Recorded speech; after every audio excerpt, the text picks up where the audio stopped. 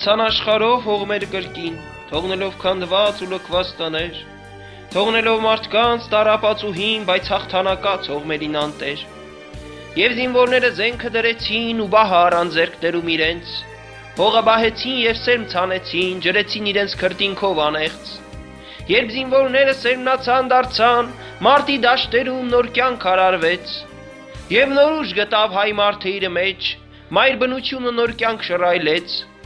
Լքված տներում նոր օջախ վառվեց, ու երկինքն ի վեր նոր ծուխ բարձրացավ։ Հայոց լեռներում նոր ծաղիկ բացվեց, ու մի նոր մանկիկ մայրիկ բղավեց։ Շուտով մեծացան որդիներն հայոց, իրենց ձեռքն առան գործը հայրերի, նրանք էլ արդար հողագործ դարձան, ու դարձան հողի մշակն հայրենի։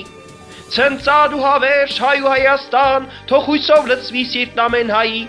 զավակները քո տերն են քո սուրբ տան, ու հպարտ որն ազնիվ պայքարի։ Ու թե նորից գան հողմերը հերվից, փորձեն ավերել աշխարհը հայոց, հողագործները բահը կդնեն, ու զենքը կառնեն ձեռքներում իրենց, հողագործները զինվորներ դարձած, կկանգնեն հպարտ հողմերի դիմաց, եւ այդ նոր կռվում կհաղթեն նրանց, ու լույս կդառնա երկինքն անպամած։